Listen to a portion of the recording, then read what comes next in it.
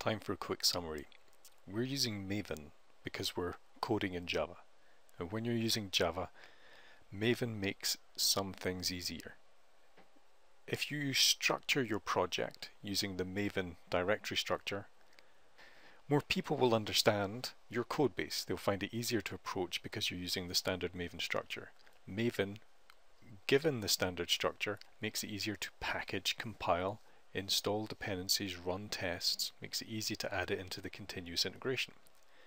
Selenium now supports Maven, so its releases are uploaded to the central Maven repositories for download. This makes it easy to keep your build process up to date with specific versions of Selenium. Some of the drivers are available through the main Maven repository. The Opera driver you can bring down through a Maven dependency. This makes it easy to include these different things in your build process. And you can quickly add this into your continuous integration just by a simple Maven test, and Jenkins and Hudson support Maven out the box. So we're using it because it will make life easier for us. I recommend you learn Maven in more detail because it will make your professional life a lot easier.